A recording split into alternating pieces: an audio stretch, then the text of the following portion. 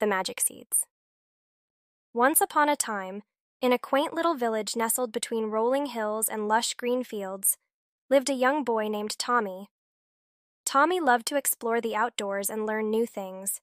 One sunny morning, while wandering through the village, Tommy stumbled upon an old garden tended by an elderly woman named Mrs. Green. The garden was filled with colorful flowers, towering trees, and rows of vegetables. Intrigued by the sight, Tommy approached Mrs. Green and struck up a conversation. Mrs. Green smiled warmly at Tommy and invited him into the garden. She explained that she had been gardening for many years, and that her secret to growing such beautiful plants lay in the magic seeds she possessed. Tommy's eyes widened with curiosity as Mrs. Green reached into her pocket and pulled out a small pouch filled with shimmering seeds. "These seeds hold special powers," Mrs. Green whispered, her voice tinged with excitement. "With patience, care, and a little bit of magic, they can grow into anything you desire." Tommy's heart raced with excitement as Mrs. Green placed a handful of seeds into his eager hands.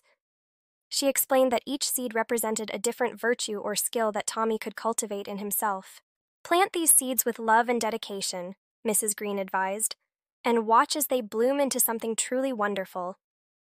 Eager to test the magic of the seeds, Tommy rushed home and carefully planted them in his backyard. Day after day, he tended to his garden with unwavering dedication, watering the seeds, pulling out weeds, and showering them with love. As time passed, Tommy noticed small sprouts emerging from the soil. With each passing day, the sprouts grew taller and stronger until they blossomed into vibrant flowers and bountiful fruits. But it wasn't just the plants that flourished. Tommy felt himself growing too.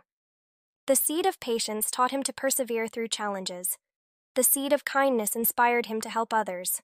And the seed of curiosity fueled his thirst for knowledge. With each virtue he nurtured, Tommy became a better version of himself.